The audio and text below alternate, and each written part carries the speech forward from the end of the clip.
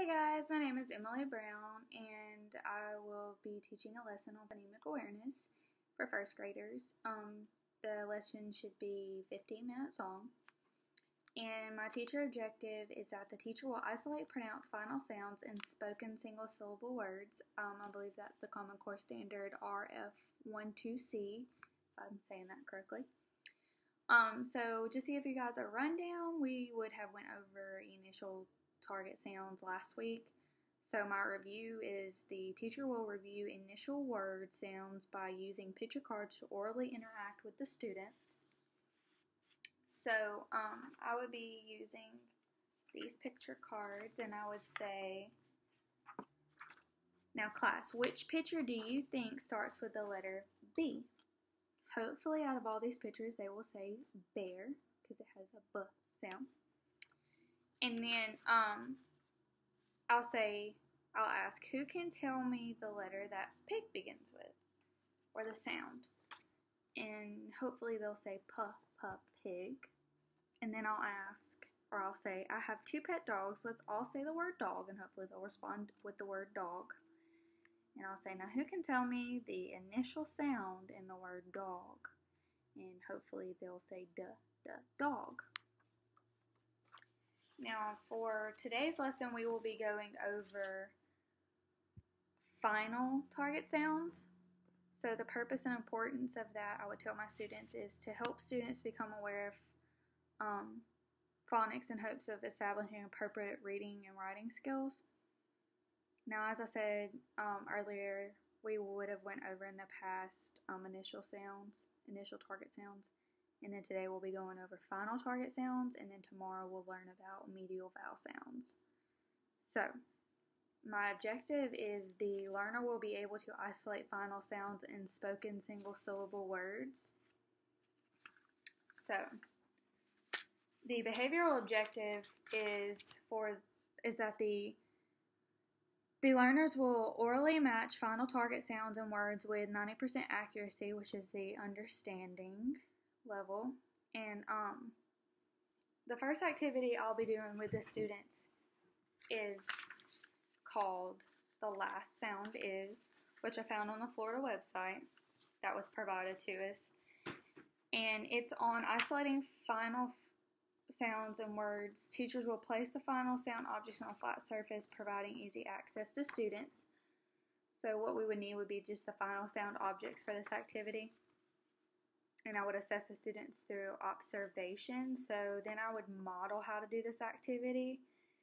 So the goal is for the students to silently, you would pair the students up with partners, and the goal would be for one student to silently pick one of the final sound objects, and only tell the student, for instance, if they pick fork, to say k out loud.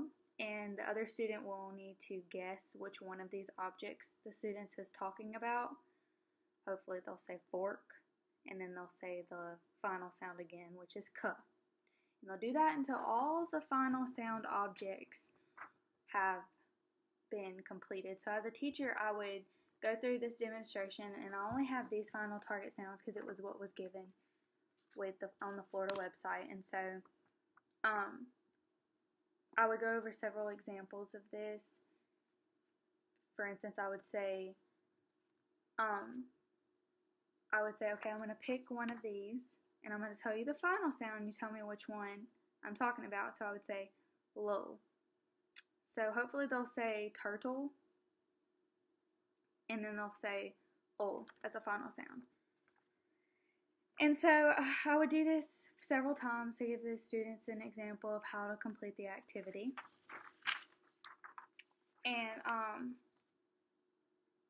I would partner the students up so that they could complete this activity, and I would assess them through observation, as I said earlier. And then I would move on to the next activity that I have for the students that I also got off of the Florida website, and it is called Sound Pie.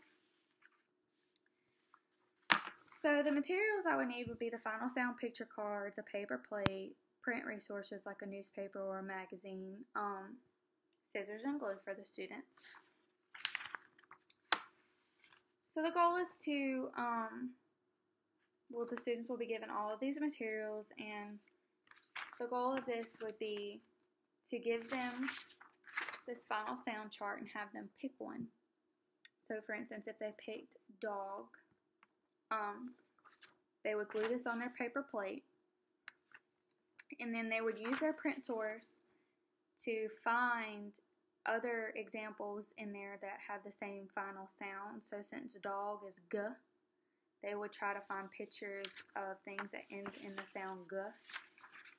And so it gave us an example, and it has, if you can tell on here, it has a picture of a frog and a mug.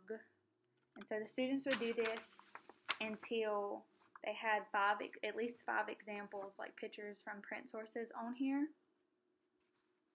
And they would do this, you know, until I just said that, until they had 6 of them on there. And I would provide the example that was given here.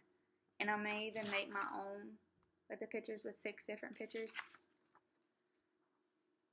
And so I would assess them also through observation of this as well. And then for the closure, I would use picture cards as a review for the final target sounds. So the first question I have here is about hands, and I had a picture for that, and I seem to have misplaced it. But I would hold up, nonetheless, I would hold up a picture of a hand, and I would ask, we each have 2 hands. Can everyone say the word hand? Hopefully everybody would respond with the word hand. And then I would say, let's all say the final sound in the word hand, and hopefully they'll say duh, hand. And then I would say, find another picture card, for example, the hat, and I would ask, who can tell me the final sound to the object in the picture? Hopefully they'll raise their hands, and the students, whoever I picked, will respond "t" for hat, "t." And then I'll ask the students, who can tell me an object that ends with the sound "k"? Now, they had practice earlier in the last sound activity with fork, so hopefully they would give me an example such as fork for that.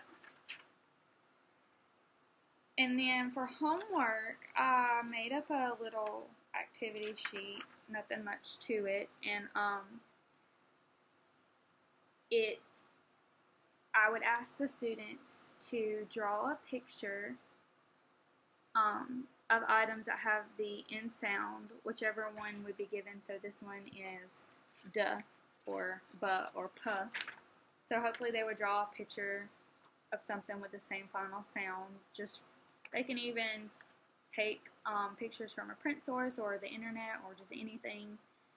And but they can't be items that we use in our picture card. So it needs to be something that they either find on the internet or a newspaper or something around the house or anything like that. And I would explain that to the students as well. And then for early finishers, I found this cool little activity sheet for ending sounds. And it says to circle the ending sound that matches the picture. So for example, this is the flag, and hopefully they would circle G for flag, or crab, so hopefully they would circle B. And then when they finish this, because this is fairly short, I would let them color the pictures. And so then for special needs students, I would provide teacher tutoring or